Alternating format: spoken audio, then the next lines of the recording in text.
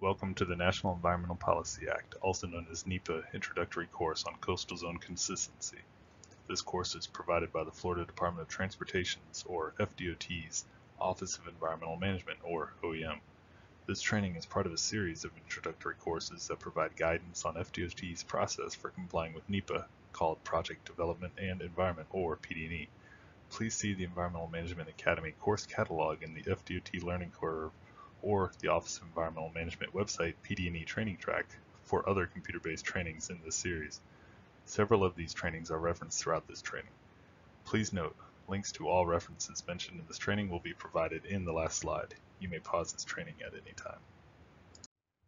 This course contains 4 lessons which introduce the coastal zone and discuss FDOT's role in ensuring federal consistency, as well as FDOT procedure and how inconsistency determinations are made. Whether you are a seasoned professional or this is your first exposure, this training was developed to meet the needs of all attendees. Even experienced NEPA practitioners might appreciate the focused discussions on specific topics and agency authorities. More information on the topics provided in this course can be found in Part 2, Chapter 14 of the PD&E Manual. The chapter entitled Coastal Zone Consistency outlines procedures for determining the effects of transportation projects on Florida's coastal zone. You may want to have this chapter handy as you go through this training. This chapter is available on FDOT's Office of Environmental Management website using the link at the bottom of the slide. This link can also connect you to other chapters of the PD&E manual that are referenced throughout this training. Both the chapter and training provide guidance on coordinating with state agencies to ensure compliance with the Coastal Zone Management Act of 1972 and the Florida Coastal Management Act of 1978. Chapter 380, Part 2, Florida Statutes. Before we delve into the process for determining the effects of FDOT's projects on the coastal zone, it is important to understand the legislation that led to the protection of this resource. According to the United States Code of Federal Regulations, or CFR, the coastal zone is comprised of the coastal waters, including the lands therein and thereunder, and the adjacent shorelands, including the waters therein and thereunder, strongly influenced by each other and in proximity to the shorelines of several coastal states, and includes islands, transitional and intertidal areas, salt marshes, wetlands, and beaches. This definition applies to all areas in the U.S. that meet these parameters. Due to the geography of Florida, the entirety of the state is technically considered to be within the coastal zone.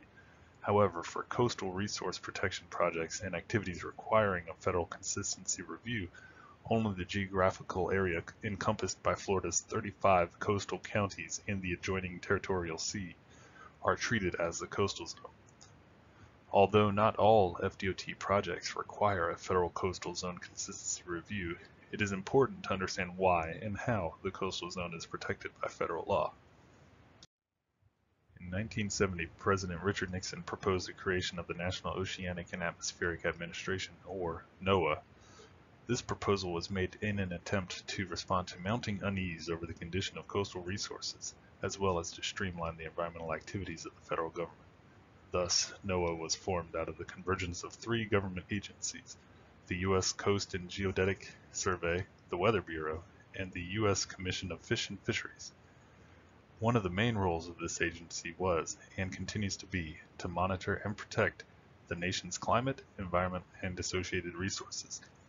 As part of this mission, NOAA was charged with developing a comprehensive coastal management program. In an effort to resolve conflicts between competing uses in the nation's coastal zone, Congress passed the Coastal Zone Management Act, or CZMA, in 1972. This act is administered by NOAA with the intent to preserve, protect, develop, and where possible, restore and enhance the resources of the nation's coastal zone. In order to achieve its goal, Congress provided coastal states with incentives to encourage them to develop and implement comprehensive management programs which balance the need for coastal resource protection with the need for economic growth and development within the coastal zone. The CZMA authorizes the federal government through the Secretary of Commerce to provide coastal states with grant and aid to assist with the development and implementation of their coastal management programs. The National Coastal Zone Management Program and the National Estuarine Research Reserve System are 2 programs outlined in the Coastal Zone Management Act. The National Coastal Zone Management Program promotes partnership between coastal states and territories and the U.S. federal government. As part of this program, each participating coastal state and territory designs a local coastal management program that is consistent with federal law. One of the benefits of this strategy is that the program's participants have the flexibility to consider local priorities while still ensuring CZMA consistency. An estuary is defined as a place where land-based freshwater mixes with saltwater from the sea. The National Estuarine Research Reserve System established a national network of 29 estuarine sanctuaries for the purpose of long-term research, public awareness, and education. This reserve system is also part of the partnership between NOAA and coastal states and territories.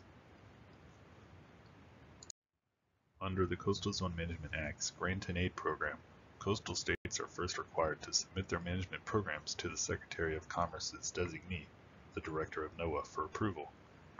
When the state management program receives federal approval, Section 307 of the CZMA provides the state with the ability to review federal activities within or adjacent to their coastal zone to determine whether the federal activity complies with the enforceable policies included in the state's approved management program.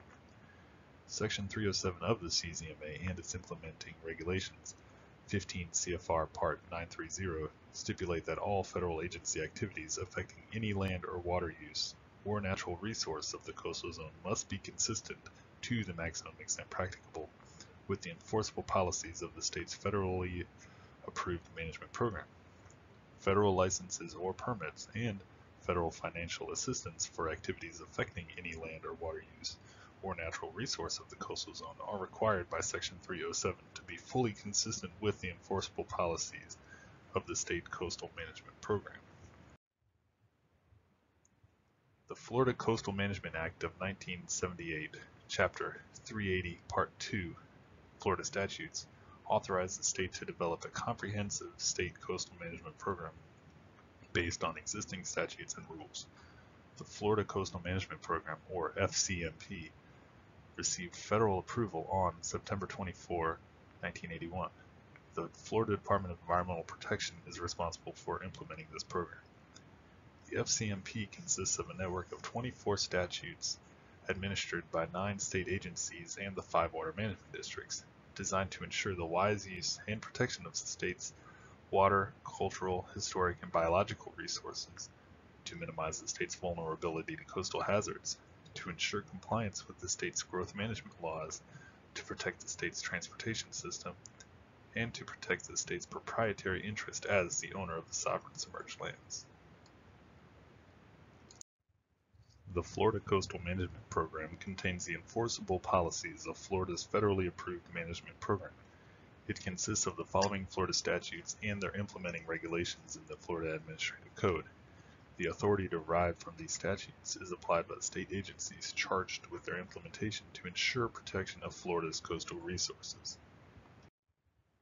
Here is a list of the state agencies that participate in the Florida Coastal Management Program. All 5 water management districts participate in the program, as well as 9 other state agencies that specialize in a wide variety of disciplines. The state of Florida's review of federal activities for consistency with the CZMA is coordinated by the Florida Department of Environmental Protection, or FDEP, which serves as the lead agency for the Florida Coastal Management Program. FDEP uses the State Clearinghouse, also referred to as the Clearinghouse, which is located within FDEP, to facilitate the coordination process.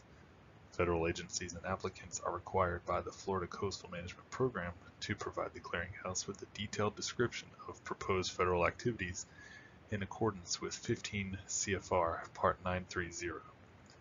Proposed federal activities are distributed by the Clearinghouse to each Florida Coastal Management Program member agency with a statutory interest in the activity. In this context, the agencies are referred to as consistency reviewers.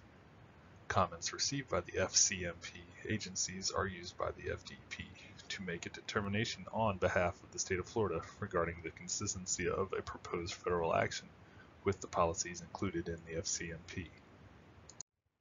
Now that we have discussed the legislation that led to the protection of the coastal zone, we can focus on the various roles FDOT plays as a member of the Florida Coastal Management Program.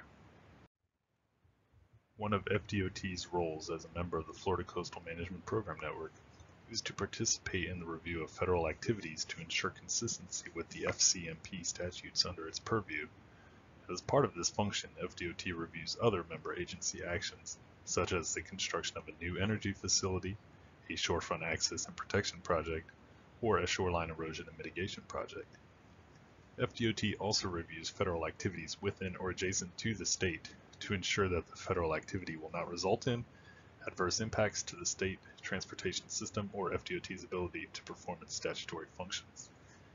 Individual federal actions are evaluated by FDOT for compliance with the applicable requirements of Chapter 334 Florida Statutes, Transportation Administration, and Chapter 339 Florida Statutes, Transportation, Finance, and Planning.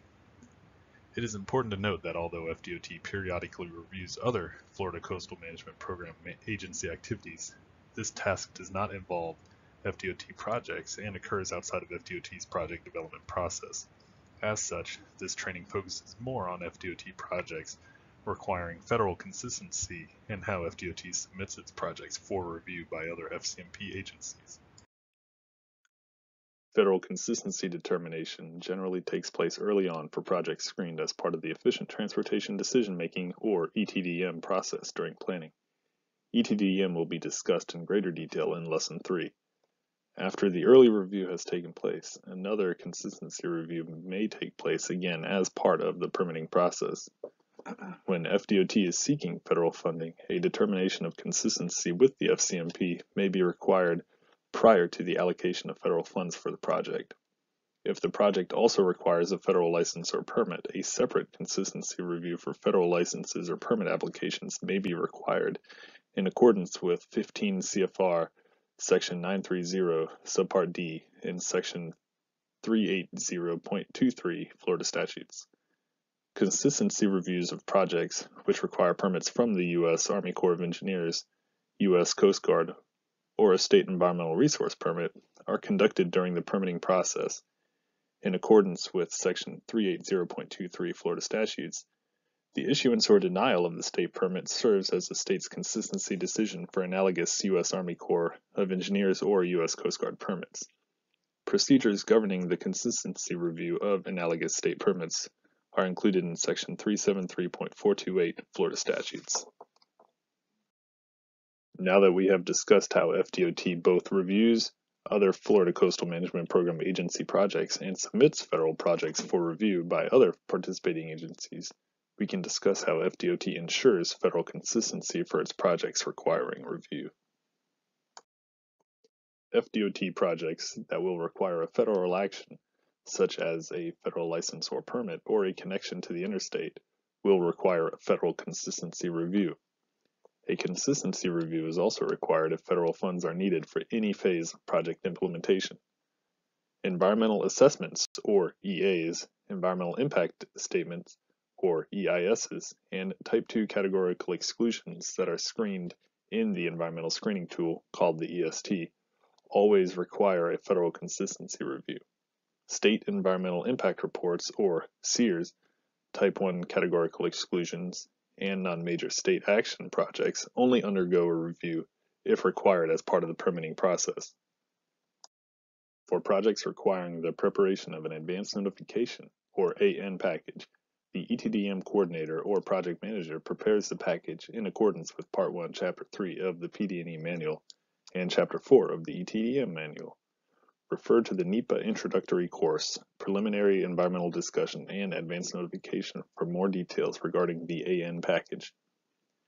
The AN can occur during the programming screen or be processed separately before the PD&E study.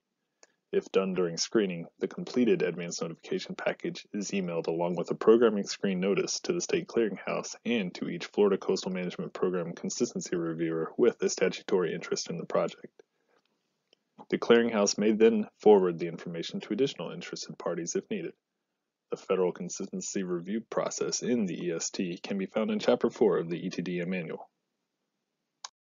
Issuance of the electronic notice for the programming screen begins a 45 calendar day comment period to allow for the distribution, receipt, and discussion of agency responses consistent with the programming screen and federal consistency review.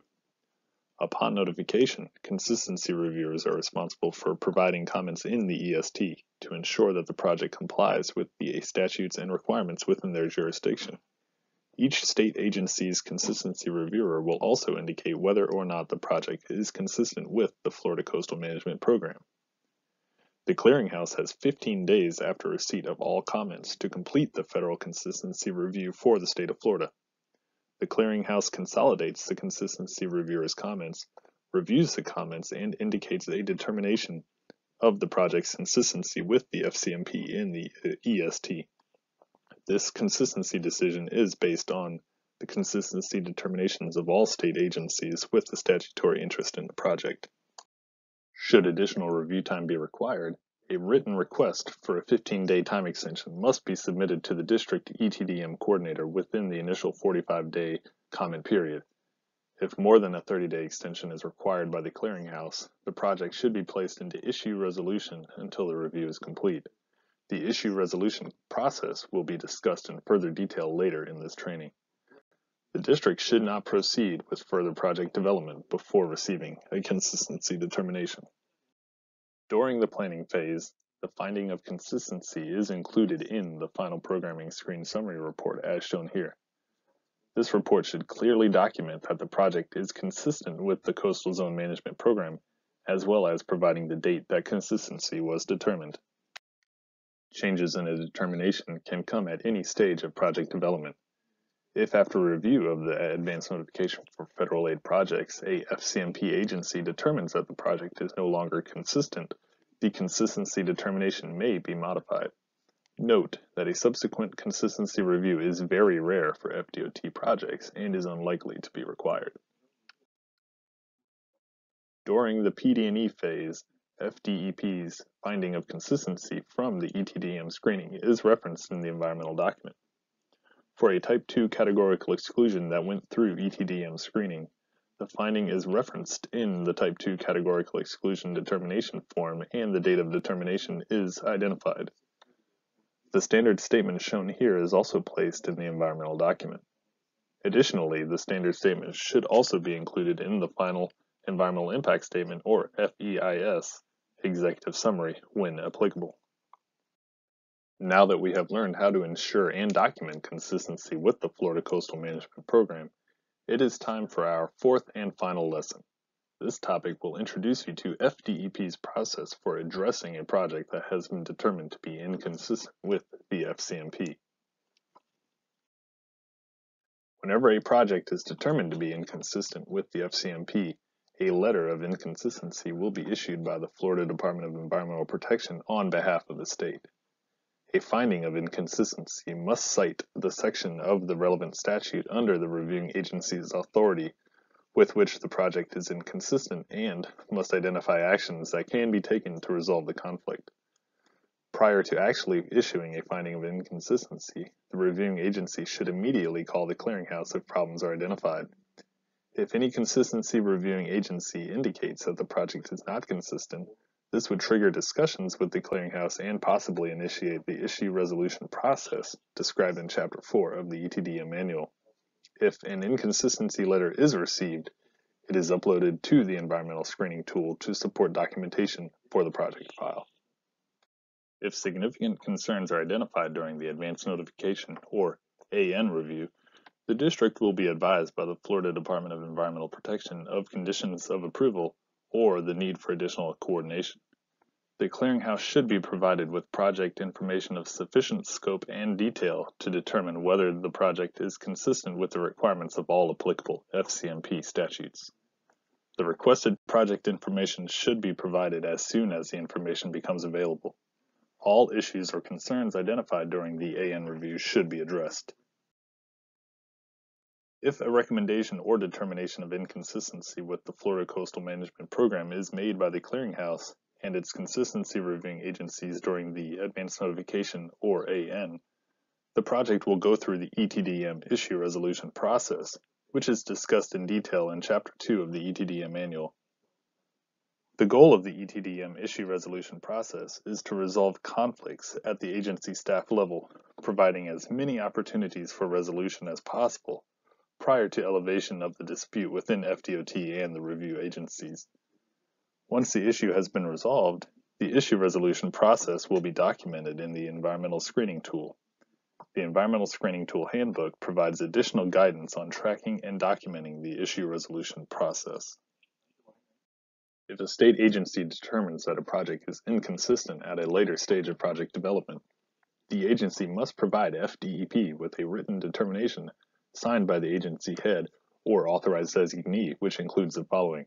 1. The specific statutes, rules, or regulations with which the project is in conflict, and 2. Provide for FDOT's consideration of suggested alternatives, if any, that would allow the project to be consistent with the Florida Coastal Management Program. Where an agency fails to identify the authority with which the project is in conflict, or the agency's objection is signed by an unauthorized individual, the determination will not form the basis of a finding of inconsistency by FDEP, the lead coastal management agency. If FDEP receives a state agency objection or notice of a pending objection, FDOT will be advised of the basis for the objection. FDEP will work in consultation with the Governor's Office, the Florida Department of Transportation, and the objecting agency to resolve the objection prior to the need for a formal state consistency decision. If the objection cannot be resolved, the FDEP will provide OEM and NOAA, Office of Oceanic and Coastal Resource Management, with a state consistency objection letter in accordance with 15 CFR Part 930. When FDOT receives a letter of inconsistency from the Florida Department of Environmental Protection, or when it is communicated via the director level or above that a letter of inconsistency is anticipated, FDOT will not advance the project to the design phase until an agreement, allowing the objection to be lifted, is reached between the objecting agency and FDOT. The FDEP will mediate interagency disputes in an attempt to resolve conflicts. If, after the FDEP mediation, an objecting agency continues to deem the project to be inconsistent, FDOT and/or the FDEP may refer to the objection to the Governor for final determination in accordance with Section 380.232b Florida statutes. In the event of a disagreement between FDEP and OEM regarding whether or not a federal assistance activity is subject to consistency review, the Office of Environmental Management may seek mediation by the Secretary of Commerce in accordance with 15 CFR Section 930.99. In such cases, the procedures and time limits set forth in 15 CFR Section 930, Subpart G, will apply. The Office of Environmental Management maintains a central library of training materials, as well as documents and publications, including manuals, handbooks, guidelines, and agreements. Key references pertinent to this training include the Environmental Management Academy course catalog, which is in FDOT Learning Curve, and is available through the OEM PD&E training track. Other resources include the PD&E manual, the ETDM manual, the Environmental Screening Tool Handbook, the FDEP Florida Coastal Management Program State Clearinghouse Manual, and the FDEP Guide to the Federally Approved Florida Coastal Management Program.